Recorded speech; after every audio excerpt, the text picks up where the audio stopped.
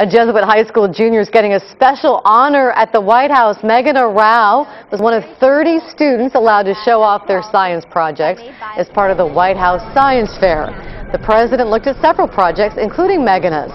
She works with a kind of charcoal known as biochar and studies how well it stores carbon. To be here today has been super fun and exciting, and I can't believe I'm here almost. Well, congratulations to Meghana. Her trip to D.C. comes on the same day a group that she helped found, it's called the Portland Junior Scientists, officially became incorporated by law firm Ader Wynn.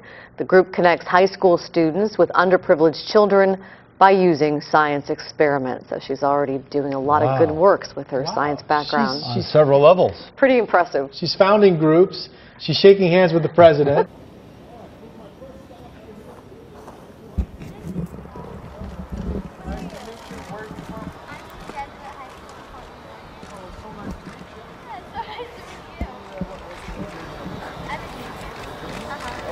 Tell me where you got going. Okay, so my research project was about biochar carbon sequestration, and carbon sequestration is really important today because of increasing carbon dioxide emissions and global warming, and biochar serves as a natural method of combating this. So essentially biochar is any organic material, so plant, tree, or anything that has been pyrolyzed, meaning it's been heated in the absence of oxygen, and what you're left with is kind of like a charcoal carbon skeleton of it. Okay, this is that's biochar made out of hazelnuts. Okay. And so, for example, if you made a tree into biochar, 50% of the carbon dioxide that the tree took in during its life is converted into a stable form of aromatic carbon.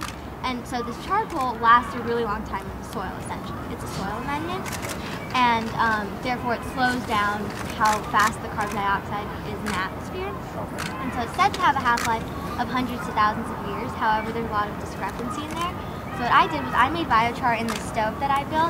You built this stove? Yeah, it's a top-lit updraft stove. Okay, nice. And so it performs pyrolysis. So I made biochar out of a few different feedstock, and I did tests in a lab to see how fast they degrade, because you want it to last in the soil the longest. So I did different tests to see how they break down in relation to each other. So you tried different materials to make your biochar to see which one would be optimal. And what were your results? I saw that Douglas fir was the best material. Douglas fir was the optimal. So what would be the practical application of this, assuming that we continue to pursue your theories here? What would be the potential practical application? It would be put in the soil as a soil amendment because it's really good at neutralizing pH. And it also works as a method of bioremediation of stormwater, so it has two different applications.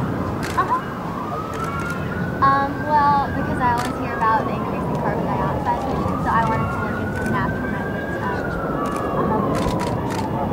Thank you so much. Thank you so much. It's so nice to meet you. Thank you. All right, I'm going to go see some of your fellow. They're really impressive. I know they are. All of you are impressive. What are you talking about? What's your name? I'm Julie. Hey, Julie. How you been? What's your last name? Julie Shi. Where are you from, Julie? Hi, my name is Meghana, and my research project is on biochar carbon sequestration. I studied the effect of particle size and feedstock on the physical and chemical stability of biochar. Biochar is organic material that has been pyrolyzed, meaning it has been heated in the absence of oxygen to high temperatures, leaving a carbon skeleton of it. Biochar is a soil amendment and an environmentally friendly method of carbon sequestration.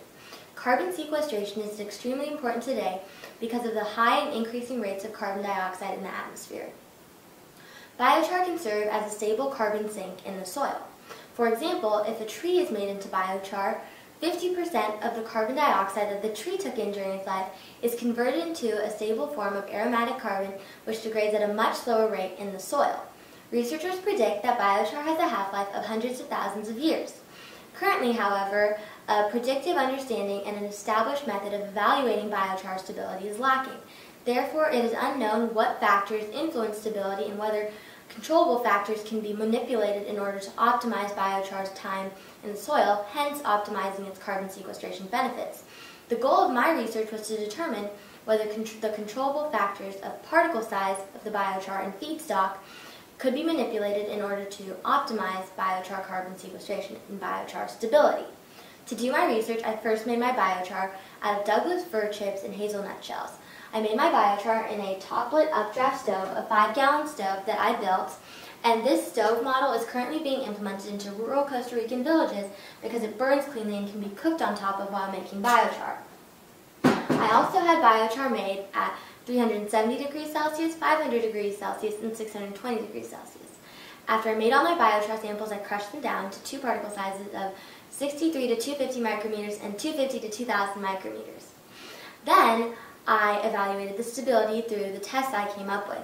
So my goal was to understand how biochar degrades and how it reacts to intense physical and chemical weathering. My goal was to replicate physical and chemical weathering in the soil over a long period of time.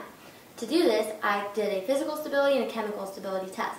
For my physical stability test, I ultrasonicated the biochar while it was in water at increasing energy inputs and measured the amount of carbon being lost and leached into the water. For my chemical stability test, I did a chemical oxidation using hydrogen peroxide over the course of 70 hours. Physical stability of biochar is not dependent on feedstock or particle size. Rather, that biochar is inertly very physically stable. For example, after the 30 minutes of ultrasonication, all biochars had lost less than 0.25% of the total carbon, irrespective of feedstock or particle size. My chemical stability results were affected by feedstock and particle size.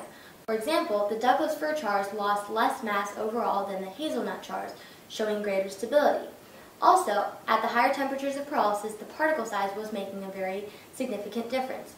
For example, the smaller particles were losing 10 to 25% more mass than the larger particles, showing that the larger particles were more stable, likely due to their smaller surface area. So from my research, I saw that controllable factors such as feedstock and particle size can be manipulated in order to optimize biochar's longevity and stability in the soil. Thank you so much for listening.